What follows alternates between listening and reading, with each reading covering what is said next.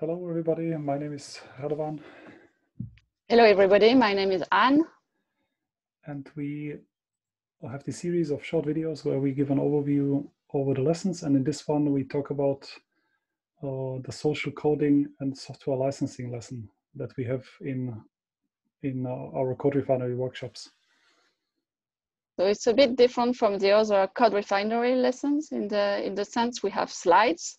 It's not a code along lesson, no coding. So if we go to the GitHub repository, it will have a slightly different structure. Yeah, so there is the slides, it's actually a markdown file, talk.md, and from this markdown file, we produce these slides because it's a topic where it's not so easy to do a code along.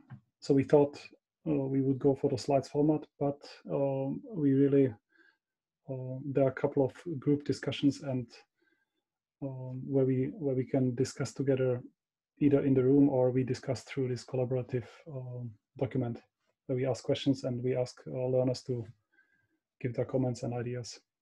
Yeah, so I think in the guide it's probably explained in details about these different parts and different objectives of the lesson, which I can show here in this one. We are discussing these three main parts: social coding, licensing, and software citation. But I think that if we summarize the lesson, it's mostly about derivative work and how to make it possible. Yeah, that's really a good point. I think that's really the core, is derivative work, and both to make derivative work possible so that others can change the code, but also how to make derivative work ourselves. And often we do that even without noticing. And I think it's really good to be aware of it, what it means and how to enable it, how one can accidentally limit it. Yes, so in the social coding, the only thing is probably remind yourself to give the definition of social coding, because I sometimes forget and then I take it for granted, but then we have comments sometimes on question, but what do you mean by social coding? So don't skip that one. Otherwise, important, we have this group work where that's what we discussed before. It's not only slides and talking, it's a group discussion. And I think this is nice to have spent quite a lot of time on this group discussion at the beginning, especially if we have a Zoom online workshop to dedicate 10-15 minutes where they can really discuss why they would share or why they would not share. Yeah, and then we discussed these, and learners really liked that. That like last few times we tried it, it was really a lively discussion on the document and many good ideas for. So first we collect these thoughts from learners, and then we have a couple of our own thoughts here on the slides, but very often these are very similar, and it's nice to see that these really come up. Yeah, so mostly the next slides, usually we can nearly skip them because this is the outcome of the discussion. So we can take 1 or 2 points maybe to highlight and give some experience from your own software development experience or from a colleague.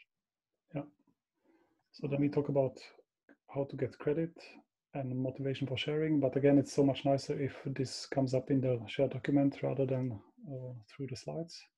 Yeah, and I think the second part about licensing is quite very short. Yes, we give like an overview, but we don't give any recommendation of which license to choose. I think this one is the only license where we present the different, well, the taxonomy of software licenses, but we don't really go into any details. We have this other document, we have this other slide deck in the same GitHub repository. Which I go back here. And we normally don't have time to go through it, but it can be good to know that there is this slide deck which so this is the underlying markdown, but then somewhere else are the generated slides. So there we explain software licenses by using the example of baking a cake and making changes to the recipe. If we have the link here, maybe we should add the link here. Yes. But it's usually quite nice to give as a reference. And I think we have in the presentation the link. Yes, this one here. And yeah, and I think this one goes then to the slide deck. To the slides I was showing as a markdown. And this is really a quite comprehensive way to explain the different types of licenses. So nice to have maybe for later when they need to choose a license. And then we have a final part, which is for software citation, which is how to make it easy to be cited. I like this part quite a lot because you never know how to cite a software. At least I never know how to cite a software.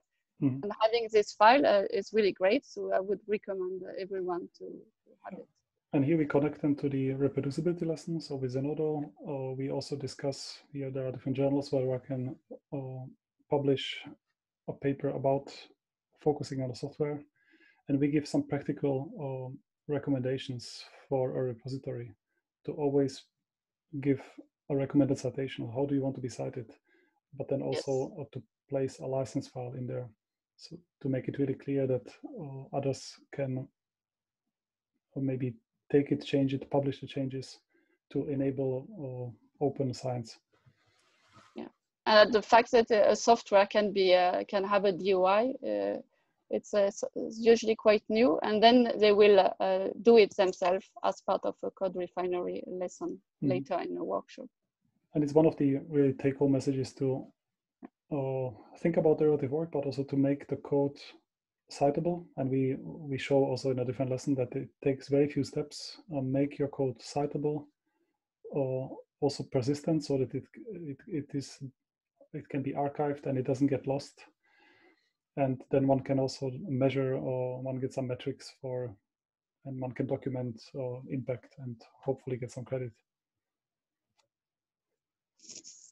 And then we closed with these conclusions and discussions, and we really encourage then learners to think. I think these are important questions about code ownership, about derivative work, about really thinking how to share software and how to make it more visible, reusable, useful for others, and how that can benefit your own research. Yeah, and usually I think this is where they can start to relate to other CodeRefinery lesson, and they can also match it to what they are developing, if they are developing a software, and really say, oh yeah, so I can do this, I can do that. I can add documentation and I can add a license, so then I will have contribution. So it's quite nice. But really good to not only go through slides here in a kind of a monologue, but really good to have, I think this lesson is really successful if there are many discussions and if through the document or in our live. Yeah, so we have a few exercises which we have indicated in the slides where you can stop and ask for contribution from learner in the HackMD, but you feel free to have more discussion, like informal discussion, if you can. Yes, I think that was a good overview. Anything we forgot to say? I don't think so. All right, then thanks, Anne, and thanks everybody for listening and watching. Yes, thanks, Radovan.